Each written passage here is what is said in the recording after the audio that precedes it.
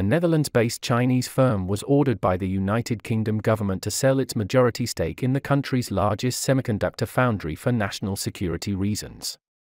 Nexperia, a wholly owned subsidiary of the Shanghai-listed Wingtech Technology, said it was informed by the UK Department for Business, Energy and Industrial Strategy that it had to dispose of at least an 86% stake in the Newport wafer fab in Welsh.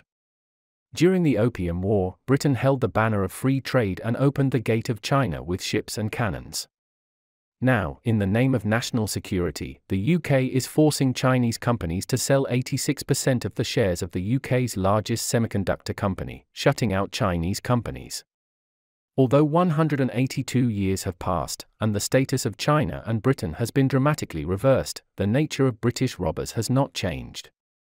This is not only forcing Wingtech to sell 86% of the equity in the Newport fab in the UK, but also a swindle for Wingtech's assets.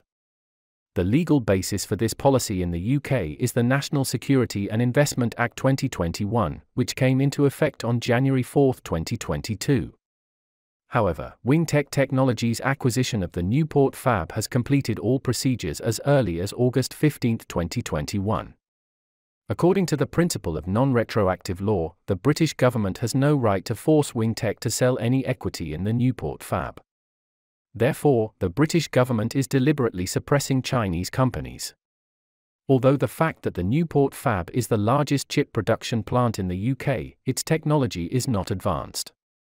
When Wingtech acquired the Newport fab, it was questioned by the Chinese domestic media. The Chinese media's doubts are not unreasonable. Because the Newport fab has basically nothing to do with technological advancement. So, why did Wingtech acquire this backwards semiconductor factory? What impact will the British government's coercion have on it? Hi! Welcome to TechTeller. Before we start today's video, please subscribe to our channel, which is the encouragement that we can create more videos. Okay, let's move on to today's topic. Newport fab is a low-end chip manufacturing plant with outdated equipment, backward technology, and perennial losses. The British regard the Newport fab as a treasure, but the Newport fab in mainland China is not considered advanced, let alone industry-leading.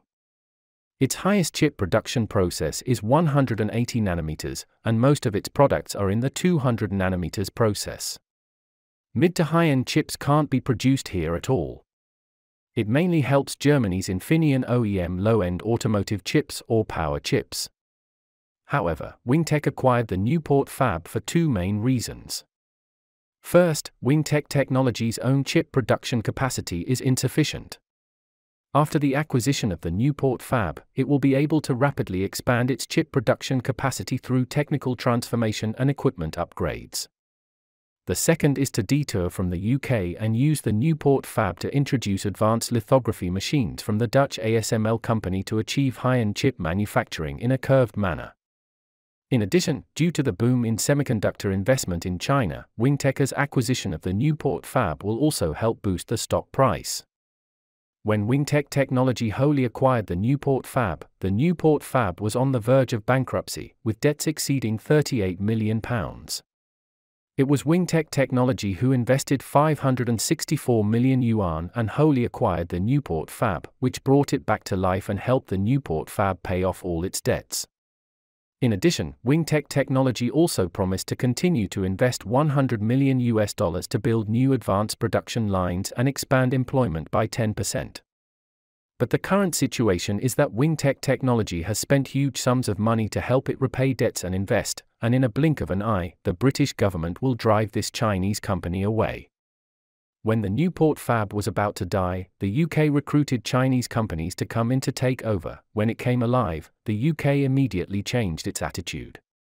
This kind of behavior is clearly exploiting Chinese companies. In addition, the technology leakage and a national security threat claimed by the British government are completely fabricated. Because the Newport fab we just mentioned is a factory with backward technology. If it weren't for China to buy Dutch lithography machines in another way, the Newport fab would be a junk asset in the chip manufacturing industry. In other words, why wouldn't there be a company in the UK to take over this company? Isn't it because the technology of the Newport fab is too backward? If the Newport fab really has the world's leading semiconductor manufacturing technology, how can its price be as low as 564 million yuan? By the way, Wingtech Technologies' net profit in 2021 was 2.612 billion yuan, and its total revenue will exceed 52.7 billion yuan. It bought the largest semiconductor factory in the UK for a fraction of its revenue. In my opinion, Wingtech's biggest mistake is that it did not ship all the equipment from the Newport fab directly to China, leaving the British company with an empty shell. Besides, staff at the UK's largest microchip factory have urged the business secretary to U-turn on his decision to force its Chinese owners to sell a majority stake. Its staff association used a letter to Mr. Shaps to argue that their livelihoods had been placed at risk by the ruling. The letter said, "We are in disbelief that you have decided to order Nexperia to sell their semiconductor factory in Newport. We are also angry that your decision might imply that a member of our team may, in some obscure way, undermine the UK's national security. This is beyond contempt." At this moment, the UK is forcing Wingtech to sell 86% of the shares in the Newport fab. For Wingtech, it can only sell it at a discount. Then, it must lose hundreds of millions of dollars. What's more serious is that the British government's discrimination and prejudice against Chinese companies is the fatal blow. The British government is crazily implying to the Five Eyes Alliance that there is no need to be polite to Chinese companies, just confiscate what should be confiscated, and expel what should be expelled. This will have a very bad impact on the investment environment of Chinese enterprises. This is not the first time that the UK has forcibly expelled a Chinese company. The last time it forcibly banned Huawei 5G. Canada, which is also part of the Five Eyes Alliance, also forced 3 Chinese companies to withdraw their investment in Canadian lithium mines, while Australia broke the contract and leased Darwin Port to China for 99 years. In terms of hindering Chinese companies' overseas investment, the Five Eyes Alliance is highly consistent. They broke the banner of the so-called free competition with their own hands, intervened in the normal market competition of Chinese companies with administrative orders, and severely damaged the market environment. This will only lead to the escape of Chinese capital from the Five Eyes Alliance and into other regions such as the EU, the Middle East, ASEAN, and South America. Judging from the current situation, the UK's withdrawal from the EU will be of great benefit to China. Otherwise, it will do its best to disrupt the investment cooperation between China and the EU. To be honest, I have never quite understood the British behaviours in recent years. It is obvious that Britain's industrial technology has seriously lagged behind the times, but it still regards itself as an empire on which the sun never sets. In my opinion, this is not just arrogance, but also ignorance. Okay, that's all for today. Please put your comments below and share your insightful ideas. Please keep following our channel and like our videos. I am Tech Teller, the person to tell you the opinions that worth spreading every day. Thank you so much for your continuous support. Your precious time with us is highly appreciated. See you.